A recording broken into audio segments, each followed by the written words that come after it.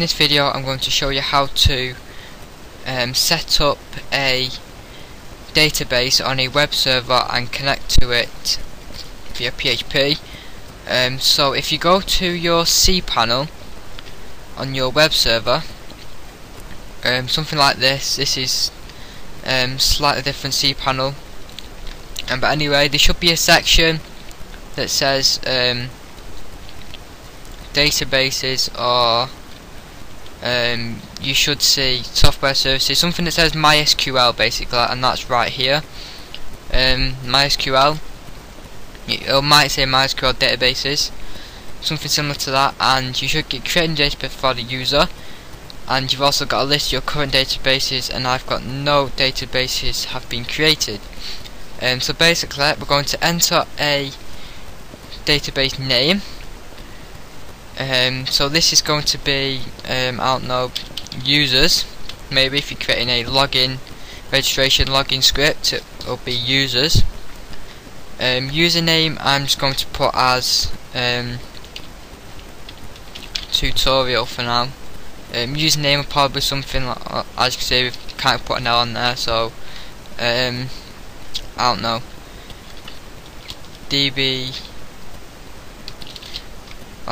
we'll just put DB for that one, and then username will be users perhaps, just anything. Password I'm just going to put as video123, and then click create, and you'll see how on this one it'll show you your settings then. So as you can see, it's given us a specific host right there to use, so we can copy that and paste it into the host section. The username, copy, paste, password video123, and the database name was this one. And then all you have to do is upload that to your site, and that's basically just how to create a MySQL database on a web server. And to actually access this database, if you go back to control panel or cPanel,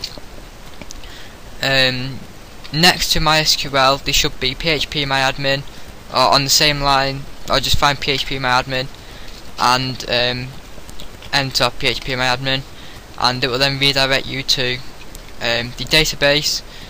And yeah, there you go. And it's similar to the one you use on localhost. It might be a different version depending on which one you've got on your computer, but there you go. That's how to create a database on a web server. So thanks for watching.